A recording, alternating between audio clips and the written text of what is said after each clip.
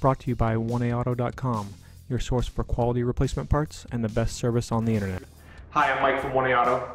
I hope this how-to video helps you out. And next time you need parts for your vehicle, think of 1AAuto.com. Thanks.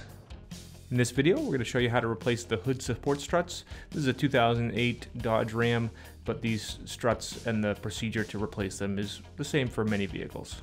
Only tool you'll need is a small flat blade screwdriver and something or someone to help you hold up the hood.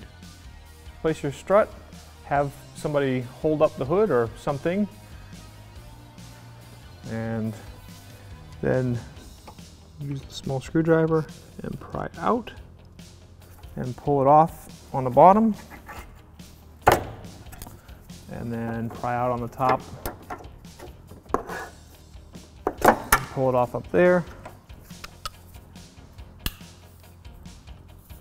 And pretty simply, your new one, make sure the clips are in place, snap it right on, and make sure it's secure.